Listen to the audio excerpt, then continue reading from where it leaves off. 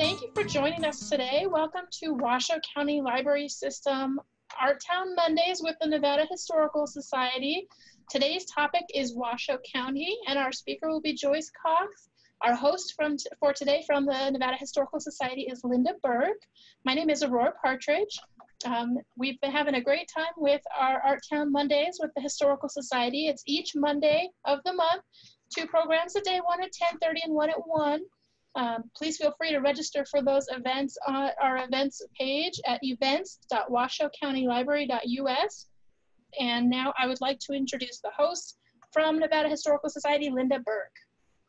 Thank you, Aurora, and thank you to the Washoe County Library System for allowing us to do our history talks this summer from here via Zoom. My name is Linda, and I am a docent volunteer at the Nevada Historical Society, usually doing school tours, and I've also been on the docent council. Today, it is my pleasure to introduce you to Joyce Cox.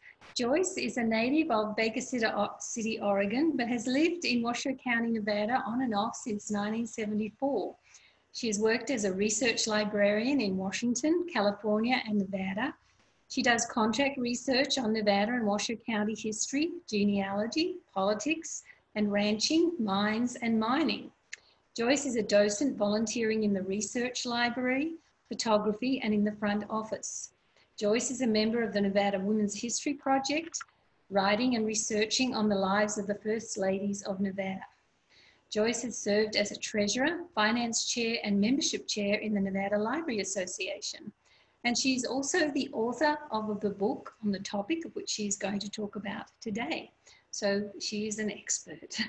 So ladies and gentlemen, it is my pleasure to present Joyce Cox and Washoe County.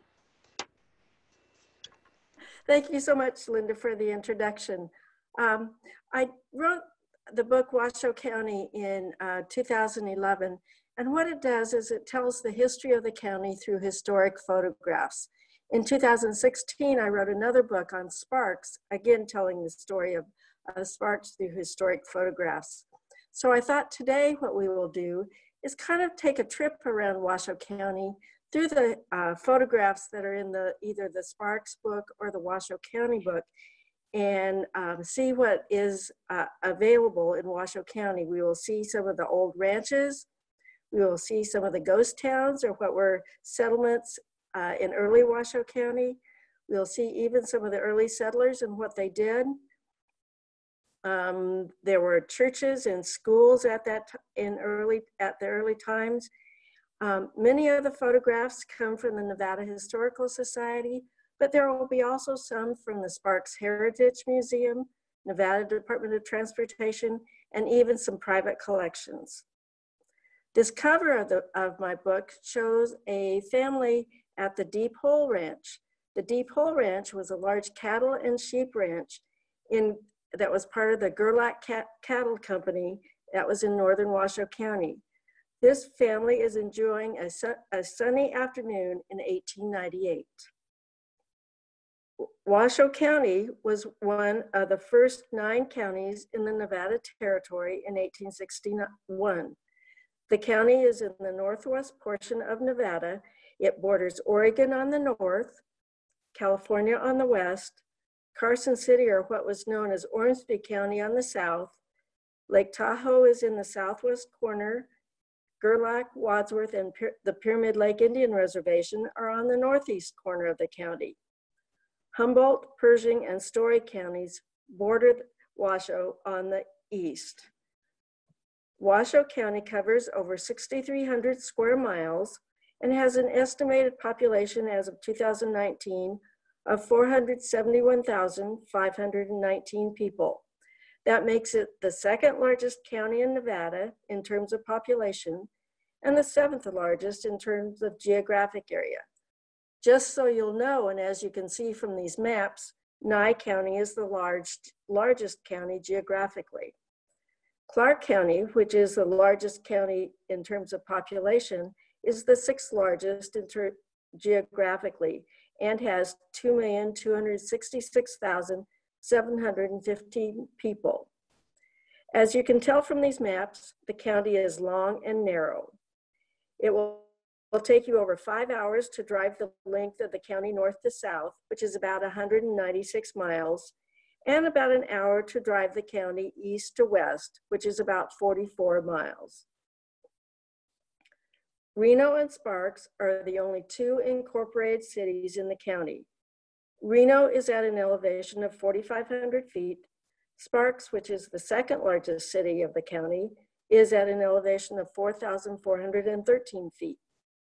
Washoe County gets about 11 inches of rain per year, while Reno and Sparks get from 7 to 9 inches. Reno has been the county seat of Washoe County since 1871. The first people living in the area came here between 12,000 and 15,000 years ago. The Paiute, Washoe, and Shoshone tribes all lived here. Hunters and trappers came through the area in the 1820s. John C. Fremont came through High Rock Canyon in northern Washoe County in 1843. He camped on the shore of Pyramid Lake on January 13th, 1844. He described Pyramid Lake in his report of 1843-44 as a sheet of green water set like a gem in the mountains. At this time, he named Pyramid Lake after seeing the pyramid, saying, "This striking feature suggested a name for the lake, and I called it Pyramid." The previous drawing was from Fremont's report. This picture from the 1950s is similar to what we see today, and probably slightly different from what Fremont saw. There was probably about 60 feet more of water when Fremont was there in 1844. The Pyramid Lake is on the Pyramid Lake Indian Reservation that covers over 475,000 acres in Washoe, Lyon, and Story counties. Land for the reservation was set aside in 1859, and President Grant formalized it in 1874.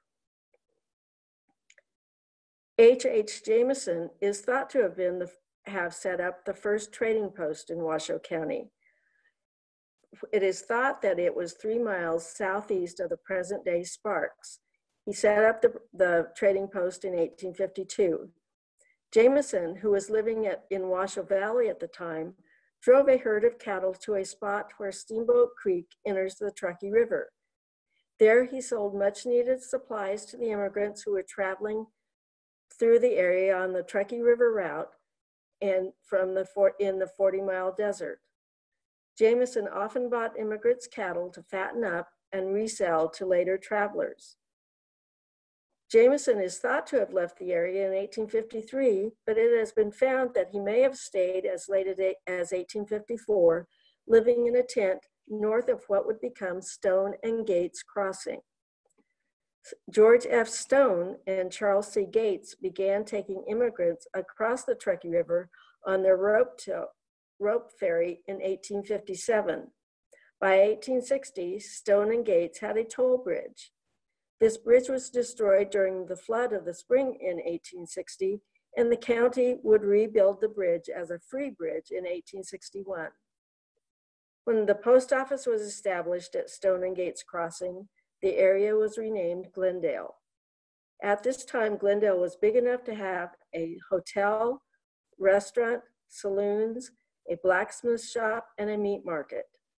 The Stone and Gates School, or later known as the Glendale School, was one of the earliest school buildings in Nevada and in Washoe County, and was built in the spring of 1864. Just so you'll know what it was like coming into the Truckee Meadows in the 1850s, we have excerpts from a journal by Harriet S. Ward, who came through in September of 1853. While she was crossing the Steamboat Creek, she said, "We came to the crossing of a miserable deep slough, the bank of which was nearly perpendicular. Frightful enough to us it was, I will assure you, but with our wagon box raised and our wheels locked, down we plunged." Many people came through the Truckee Meadows just as she did during this time.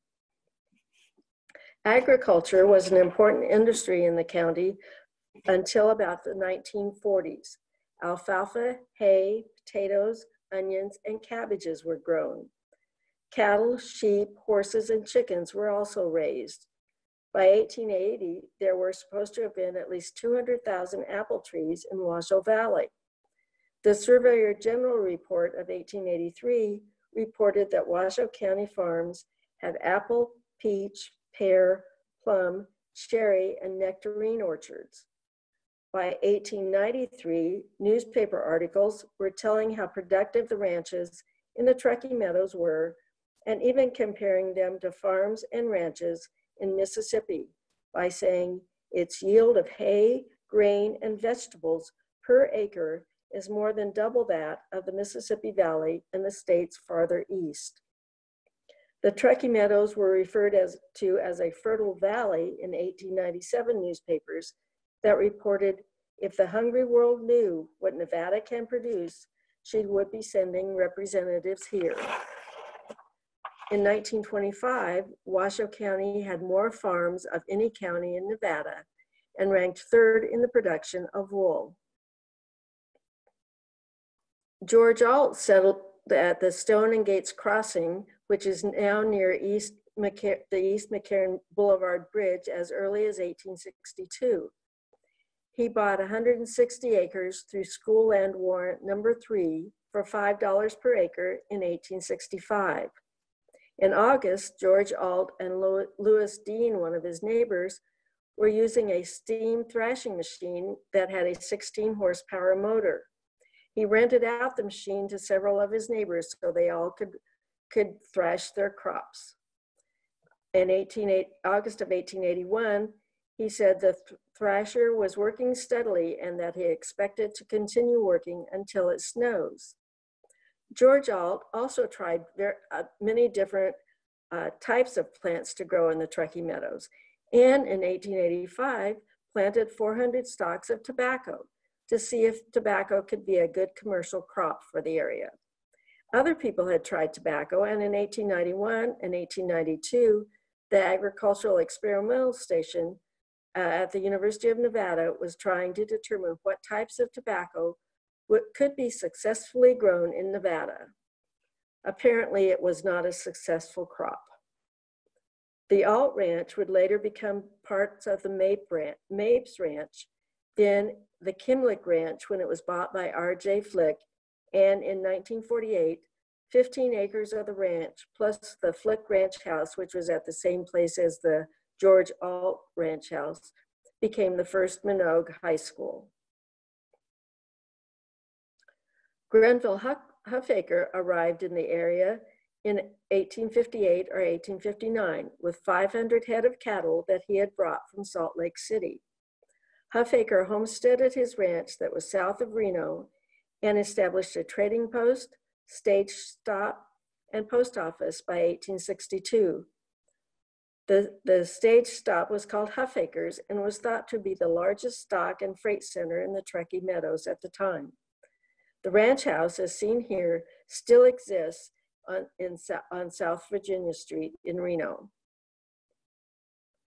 Other crops that were grown include this gladiola field that was on a farm near Holcomb Lane and Virginia Street in the 1940s and 1950s. A Nevada State Journal article in April 1955 described the gladiola fields as bright colors dramatic against the hills. I have seen one color photograph of the gladiola fields, and they're all red with a very blue sky, and it is really a very pretty picture. Medicinal herb and lavender were also grown commercially at the San Antonio Ranch in Washoe Valley during the 1940s and 1950s. Cattle and sheep were raised in northern Washoe County, and here is the Big Canyon Ranch that was on the west side of Pyramid Lake. It was owned in 1925 by Mrs. Hannah Flanagan. Mrs. Flanagan sold the ranch to Hiram D. West, who renamed it the Big S Ranch. The ranch became a dude ranch from 1934 to 1938, when it was owned by Beverly and Francisca Blackmore. Harry Reichman, a songwriter, entertainer, and sportsman from New York, bought the ranch in 1949. The county also had many dude ranches. The Monte Cristo Dude Ranch was in northern Washoe County, overlooking beautiful Pyramid Lake. Dude ranches came to the county in about 1927 to offer accommodations to those who were seeking quick Nevada divorces. The Monte Cristo was owned by brothers Ike and Bud Blondell, and it was a working dude ranch, meaning that if you were one of their guests, you were doing part of the ranch chores. I'm not really sure how that worked, but it might have been fairly exciting. In 1930, the Nevada State Journal described the ranch as a real Western cow ranch located 35 miles from Reno, overlooking beautiful Pyramid Lake. Sheep were also raised in the area. In 1867, Daniel C. Wheeler brought sheep from Oregon to his Virginia Road Ranch. Other sheepmen in the county included the Ward brothers in the Granite Creek Ranch in northern Washoe County, and George Mapes, whose ranch was in Glendale. Horses were also raised in Washoe County. An article in the Reno Evening Gazette in 1908 stated that horses raised in Nevada at an elevation above 5,000 feet had broad chests, big lungs, and great powers of endurance. The brief article went on to report that Nevada was fast making her mark as a producer of fast and swift horses. Washoe County was really a mining county also early on. We really don't think of it as that, but there were several mines that were in the county. You often hear the phrase rush to Washoe, which was used by miners and prospectors as they were rushing back through the Utah Territory after the California gold rush. In 1859, gold and silver were discovered on the east side of Mount Davidson in nearby Story County. So the thought was, if there was gold and silver as close as Mount Davidson, then there had to be gold and silver in Washoe County. Miners and prospectors returned to the county in search of gold, silver, lead, tungsten, and copper. Prospectors tried their luck in Jumbo, Olinghouse, Whittican, and Powville. The Donnelly Mountain Mine, which was located in northern Washoe County in the Granite Creek Mining District on Division Peak in the Calico Mountains, was discovered in 1902 by James Razor and James D. Murphy of the Gerlach Cattle Company. By 1911, their 5-stamp mill produced $90,000 in gold bullion. Powville, which was located north of Reno on the east side of Peavine Mountain, was an active mining site from the 1860s through the 1920s. The Paymaster Mine was discovered by John Poe, who is said to have been a relative of Edgar Allan Poe in 1874. A.D. Griffin worked the mine for 25 years in the late 1880s. Powville was also known by the names of Podunk, Poe City, and Peavine. Powville had a post office in 1874 and a school by 1876. Olinghouse was located 6 miles west of Wadsworth. It was named for Elias Olinghouse and was first prospected by Bill Williams in the 1860s. Gold was discovered in the late 1890s here. In 1903, Olinghouse had cabins, bunkhouses, 2 windmills, and storage rooms. A railroad line built by the Nevada Consolidated Mining Company connected the mine to stamp mills in Wadsworth. By 1907, the boom was over and everyone had moved out of Olinghouse. The Buster Mine was one of the mines located in the Olinghouse Canyon. It was owned by Buck Ingalls. Here miners are working in 1906. Getting closer to home, the Whittican Mine was located 2 miles north of Sparks, which would today be near McCarran and Pyramid Way. The story is that George Whittigan, who was a piano tuner, was eating lunch when he was casually kicking a rock. He looked down to see what the rock that he just kicked and noticed that there were gold flecks in it. There was another story also that he was walking along kicking rocks, but nonetheless, wherever he was kicking rocks, he found a rock with gold in it. He had the rock assayed, and that showed it was rich in silver. He was able to get at least $10,000 worth of ore out of the mine, and when he sold it in 1902 to John Sparks for $155,000. John Sparks, of course, would become the Nevada state governor in 1903 and is the governor who the city of Sparks is named after. Gold and silver were mined at the Whittican mine. And as you can see in the picture on the right, it was an underground mine.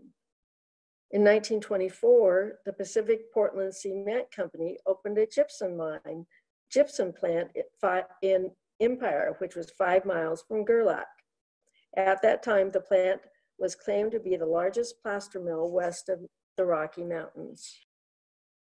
Reno, Sparks, Wadsworth, Mogul, and Verdi were founded and expanded as railroad towns for either the Central Pacific, Southern Pacific, Western Pacific, and Virginia and Truckee railroads. In 1868, the Central Pacific Railroad, part of the first transcontinental railroad, was built through Washoe County. Wadsworth became the division point for the Central Pacific in 1868. Trains would stop in Wadsworth to get fuel and water and then continue on their way to Salt Lake City. Wadsworth became a freight center for the mining camps in Esmeralda, Nye, and Churchill counties. And by 1900, Wadsworth was the second largest town in Washoe County. In 1901, the Southern Pacific Railroad bought parts of the Central Pacific Railroad. Shown here in this photograph are workers in 1902 in Wadsworth. Edward Harriman, who is the president of the Southern Pacific, planned to reroute the tracks through Nevada to help to eliminate the dangerous curves and steep grades and to build newer and bigger railroad shops. Harriman had looked at property in Reno and in the nearby county, and he settled on 2 ranches, the Mary Wall and William Thomas ranches, that were 4 miles east of Reno for the new division point. So on April 30th, 1902, William Hurd, who was the chief engineer of the Southern Pacific, held a meeting with the Wadsworth employees, and most likely with many of the men that were in this photograph, and told them that the Southern Pacific was going to open this new division point and everything would be moved to East Reno, is what it was called then. Hood stated that the Southern Pacific would move all their employees with all their possessions, lock, stock, and barrel to the new town. Houses were then loaded up on flat cars and box cars and traveled to East Reno. The Sparks Rail Yard, when it was purchased, was really a swampland. The land had needed to be filled in and leveled before construction could begin. It took 6 months, 24 hours per day, 7 days a week to bring dirt, rocks, and sand to fill in and level the land for the rail yard and the railroad reserve. The foundation was laid in late 1903 and work began in Sparks September 19th, 1904. Just to show you how big the rail yard was in Sparks, this is a picture of the Roundhouse crew in 1914. They are standing on a turntable, and the turntable was enlarged by 20 feet in 1911 and again in 1928, making it the largest turntable in Nevada. The Roundhouse in Sparks was said to be the largest roundhouse west of Chicago, with its 40 stalls. Newspapers described the Sparks rail yards as miles of side tracks and hundreds of switches. There were storerooms, a powerhouse, engine rooms, a foundry, and a car building plant. The rail yard at its largest was 2,200 acres on the south side of B Street, or what is now Victorian Avenue. Verdi, which was also a railroad town, but was also a lumber town. the Central Pacific came through Verdi and opened a station in 1868. Verdi got its first post office in 1869. The Verdi Lumber Company, which was in Truckee at the time, was a railroad tie producer and soon moved to Verdi for its operation. Washoe County lumbermen found a market in their lumber, timber, and cordwood products in Virginia City and Gold Hill after the discovery of the Comstock lode in 1859. Galena, which was east of the Steamboat Hills, and Incline Village all produced lumber for the mines. Here we see teams of 20 to 30 oxen used to transport logs from the Sierra Nevada to the sawmills throughout the county. Verdi in 1902 was considered a lumberman's paradise. There were at least 45 men employed in mills and 50 men employed working in the woods. Because Verdi was a lumber town, it experienced several fires. In 1902, the Verdi Lumber Company box factory was destroyed. In 1903, when a city block burned, in 1916, at least 46 houses were destroyed, and in 1926, the largest fire, the lumber mill, roundhouse, storage yard, and school were burned. As I said before, Incline Village was also provided timber for the mines in Virginia City and Gold Hill. Here, timber was hauled up the 18-foot tramway, dumped into a V flume to descend to the mills in Washoe Valley. Wagons then took the logs to Virginia City. Incline Village was named for the steep incline. This photograph is near what is today Sand Harbor. The small towns of Washoe County, Franktown, Ophir, Jumbo, Galena, Olinghouse, Via, Flanagan, Leadville, and Poville declined to near extinction over the years. Reno and Sparks are the population hubs in the county, while Gerlach, Empire, Wadsworth, and Nixon have populations of under 1,000. Incline Village and Verdi are larger. Here we see the Washoe City Courthouse. The Washoe Valley towns of Washoe City, Franktown, and Ophir were established to provide service to the Comstock mines. Washoe City, as the largest town in the valley at the time, was named the county seat and remained the county seat from 1861 to 1871. The Atchison, New York, Buckeye, and Minnesota quartz mills were nearby. The courthouse was built by John A. Steele for $15,000 in 1863. It was sold in 1873 for $750. Reno, as I said before, became the county seat in 1871. The towns in Washoe Valley began to decline when the Virginia and Truckee Railroad was completed from Virginia City to Carson City and used to bring the ore to mills along the Carson River. Franktown, another town in Washoe Valley, was laid out by Mormon elder Orson Hyde in 1856. Residents here were mostly farmers and sawmill workers. Jumbo was an early mining town on the west side of Mount Davidson. Gold was first discovered here in 1859, but mining was only active from 1861 to 1863.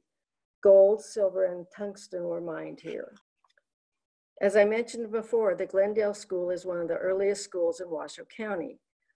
It was built by Archie Bryant in 1864. In 1866, there were at least 30 students attending. That just tells you how big the area of Glendale was. The school closed in 1858 and is now located at 905 Victorian Avenue in Sparks. The Sparks Heritage Museum provides tours of the school. The Franktown School was built in 1857. It was one of the earliest schools in the Nevada Territory. This photo, dated from the 1950s, was often thought to be the most photographed school in Nevada at the time. You can see because you see the snowy hills behind it, or the snowy mountains behind it. In 1856, the last year the building was a school, 11 students attended. The school then became a community center, and when it was being re-roofed, in 1963 burned to the ground. The Huffaker School was built in the 1870s. It had a bell tower and a one room for students from first grade through 8th grade. Students here are shown in 1898. The old Huffaker School is now at Bartley Ranch Regional Park. The first school in Sparks was the Sparks Grammar and High School. They had students all the way from kindergarten through 12th grade. It was built in 1905. Robert Mitchell, who was the principal of the school and later superintendent of the Sparks School District, is on the right. The grammar school, the new grammar school, was named after Mitchell in 1925.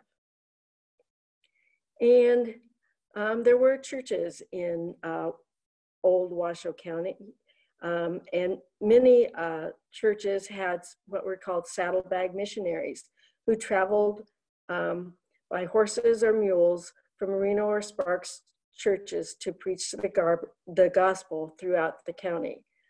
The Methodist Church in Nevada was known for its saddlebag missionaries.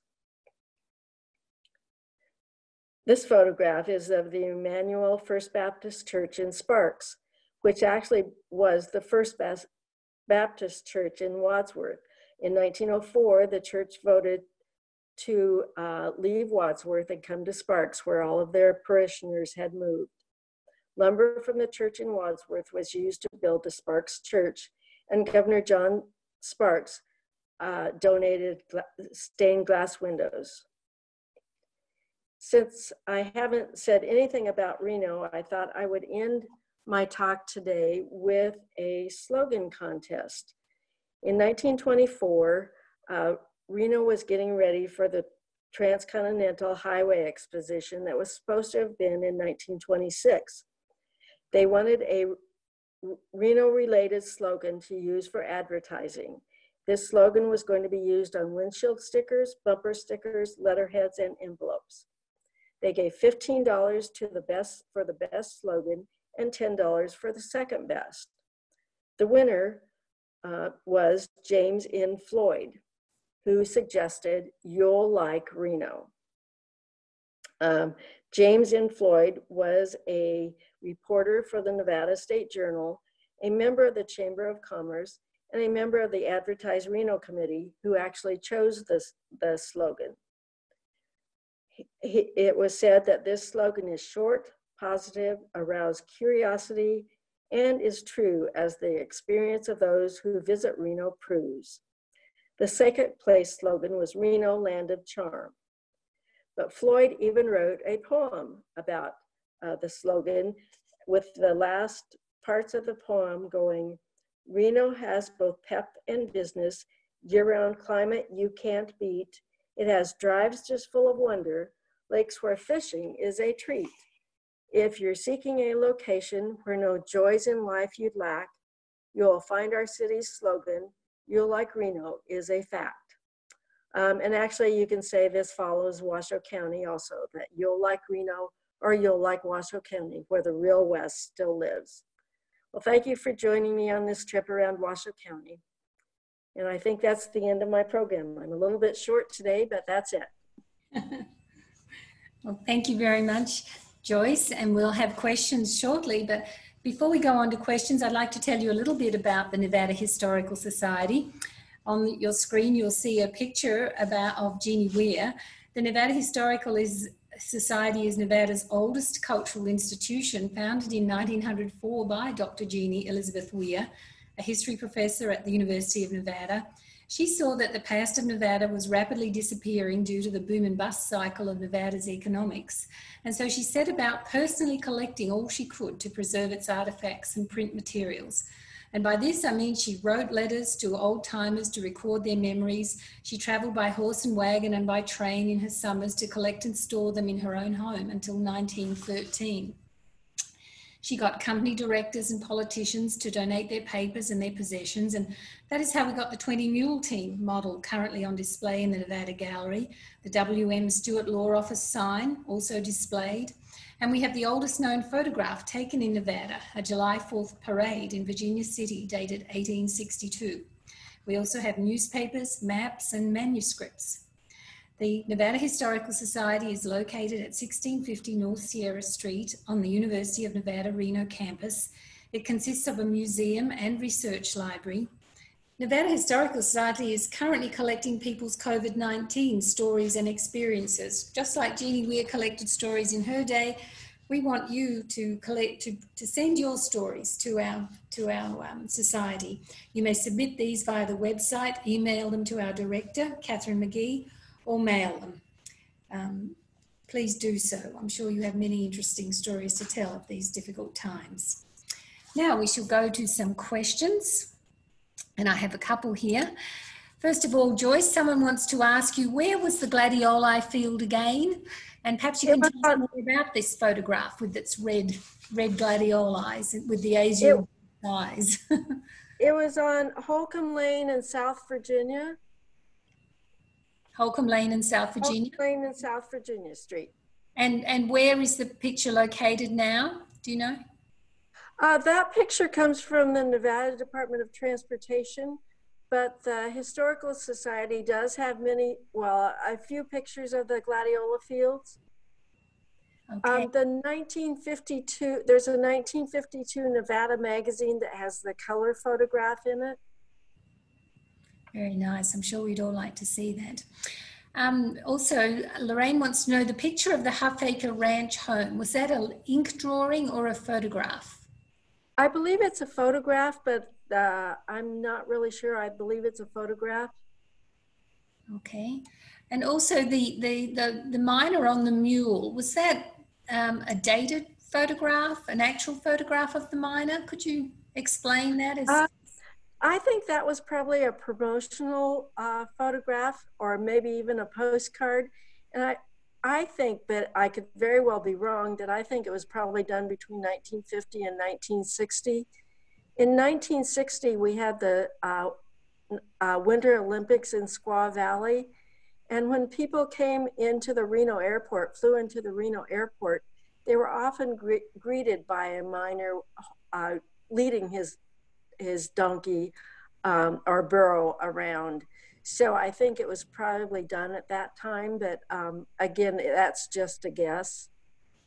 Is the Halfacre Ranch house still there?